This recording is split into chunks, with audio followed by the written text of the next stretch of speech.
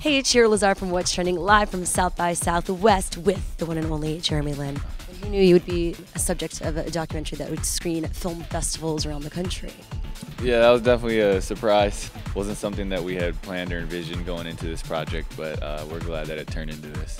Why do you think people were so intrigued by it all? I think it was unique. I think it was like something that had never happened, not just from a basketball standpoint, just all the different elements of the story, whether it's being Asian American, the basketball, the faith, or the Harvard. There's a lot of different areas or target audiences that kind of can possibly appeal or relate to the story. It's funny because when it all happened, we were so surprised to see how many YouTube videos you had.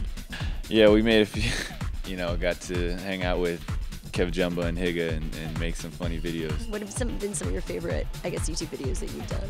The how to get into Harvard one, I feel like that was the funniest one for me. We spent a lot of time just thinking about what that would look like and how to make the jokes come across the way we wanted them to. And so that's my personal favorite. How close are you to really seeing how people are sharing, your message and talking about you?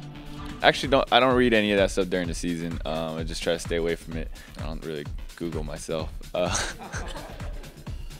And I don't have Google alerts on myself, but my parents do. Oh. Yeah. Usually I'll hear about articles and stuff through friends and family. This documentary was made out of so much love from someone that was close to you in your Kickstarter campaign, obviously, and the fans. What overall message do you hope people gain from this story and where you're headed in the future? The main points or the main themes of the film is first my faith, how big of a role it was for me and is for me and hopefully for other people. Other things like pursuing your dream and whether it's unconventional or not, perseverance and the underdog aspect. I think there's a lot of different themes in the film, and I think the staff did a great job of putting it all together. Thank you so much. Be well.